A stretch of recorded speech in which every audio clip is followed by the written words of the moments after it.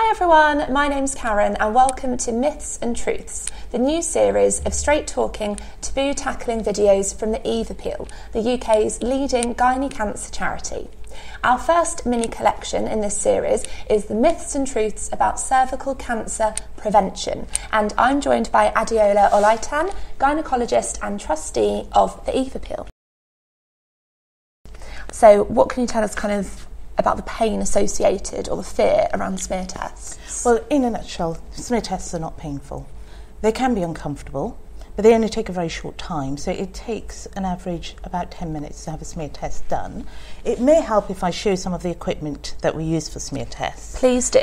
Because what you do during a smear test is expose the cervix, which is at the top of the vagina. So with a little instrument like this or similar, you part the vaginal walls. And what's this called? This is called a speculum. Yeah. And all it does is give you vision of the cervix. It's often very well lubricated and it causes no pain. And then with a very soft brush, cells are taken off the cervix.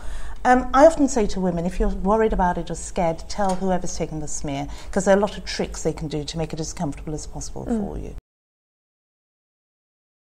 I've had somebody come in and say, I'm really worried about my smear test because I've got vaginismus and I can't even feel comfortable using a tampon. What would we do in that situation for this lady? Well, that's slightly different because vaginismus is a medical condition and people physically cannot relax. One of the things that GPs often do is refer the patient to specialist care, so they would come and see somebody like me and maybe a bit of sedation might help. Coming very soon, but not quite there yet, is self-testing. And if a woman can self-test, then most people can manage it. And I think that the plan is to introduce it. There's been a pilot, and I think the plan is to introduce it either later this year or in the future. So that might help people. So there are ways around it. Indeed. Yeah, there are very few people who absolutely cannot have a smear. Somebody's asked, what age do I need to start going for my smear? I'm 20 at the moment. Do I need to book a test? No, the screening starts at the age of 25. And you don't need to do anything because you will get a letter on or around your 25th birthday inviting you to make an appointment. And somebody has messaged, why do they start at 25? Because people get cervical cancer under 25.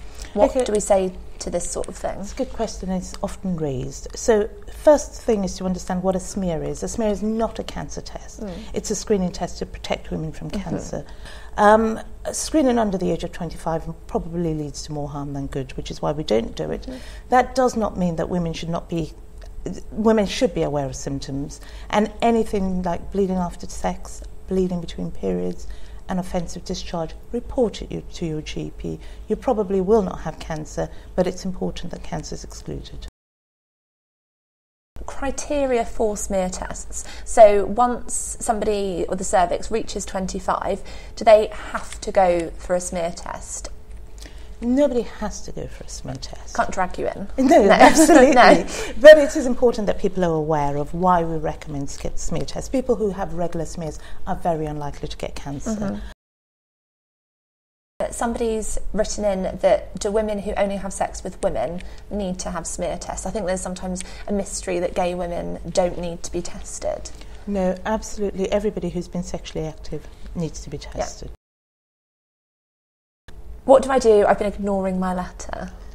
Well, that I don't recommend. No. I think if you get a letter, respond to it. If you're worried or concerned about having a smear test, talk to your GP about it. But smears generally protect women and are a good thing. I think it's estimated that having smears saves about 5,000 lives a year. And so if somebody's been ignoring their letter for a year or so, just call your GP practice and book yourself in. It doesn't matter if you're late, they'll obviously still test you. Absolutely.